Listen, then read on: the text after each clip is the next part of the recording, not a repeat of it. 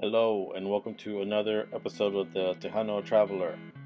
I'm your host, Wally, and today I've got my nephew Carlos with me, taking a nice little vacation, doing some Austin top 10 things, such as the AustinBat cruise, which is a definite must if you come to Austin.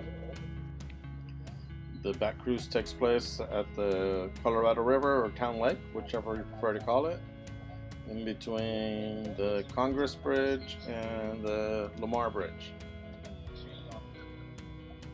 You get to go under some of the underpasses, which is where the bats usually sleep during the day. This is the Lamar Bridge though, so the bats wouldn't be in there, they only congregate over at the Congress Bridge. But one of my favorite things about this tour is that it takes you through the river, and the river isn't that deep, so if it flips over you can just stand up and walk back to the shore for the most part. But it takes you along the shoreline and you can see all of the Austin skyline. It's probably the best way to see it. Just going to one of the parks across the river isn't that good, in my opinion. You definitely need to take a boat tour, and if you're taking a boat tour, it might as well be the Bat tour. That way you can see what it looks like during the day and the night. Now this was a pretty rainy, foggy day that we had this, but the bats come out whether it rains or not. I ain't afraid of no rain, so we decided, you know what, we're gonna come out there anyway and be like the bats and check things out.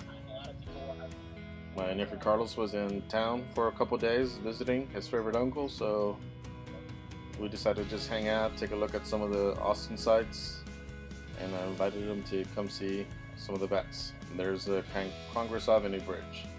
That's where the bats live. That's where they sleep.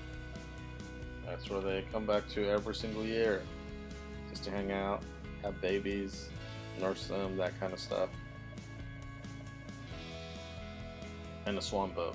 I want to envy the people in the swan boat. But as you can see, it's an awesome.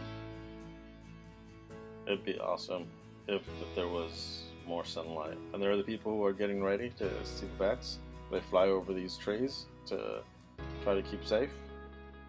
But I'm a huge bat lover ever since Bela Lugosi came into my life, so I've been very anxious and happy every single time I go see bats.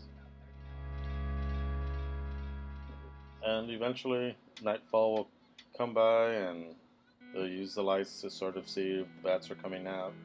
The red light doesn't harm the bats or anything. There's plenty of boats waiting along with you, and little by little they'll start falling into the sky, and they'll start flying first along the bridge and then over the trees to sort of stay away from predators, to trick them into thinking, oh, there's no bats here, no bats at all. But in the meantime, there's millions and millions of them just coming out and flying out into the night and eating up to 5 times their own weight in mosquitoes and bugs and creepy creatures. And like I said, the best part of the bat tour is the views. I like looking at all the other boats and the Austin skyline and just seeing how awesome it is. Austin does have a very pretty skyline. It's changed a lot in the past 22 years since I first got here. And I like that they've chosen the theme of outlining their buildings with colors. Some of them have their own different little strip of neon, which is pretty cool. I approve. And the boat takes you back after the sun has gone down and most of the bats have gone away. It's definitely one of the top 10 things to do if you're ever in Austin. So make sure to go do it. Thanks for watching. Bye-bye.